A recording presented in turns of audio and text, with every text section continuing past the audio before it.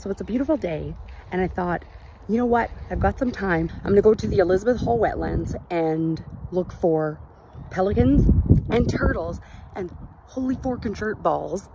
I can't believe what I just found. Do you see them? Like, I didn't think they were real at this point. Like, I have my purse. Who's gonna know? They'll never know. They don't keep count of these things. I'm just kidding. Obviously, I'm not gonna steal a turtle from the river. But I can't believe how many of their little faces are sticking up out of the water right now. Just their little noses are poked up so they can breathe. It's the most adorable thing I've ever seen.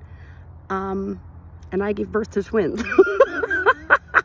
What a terrible thing to say. Like, just all the little noses poked up. Look at those little noses. While I could put one in my purse,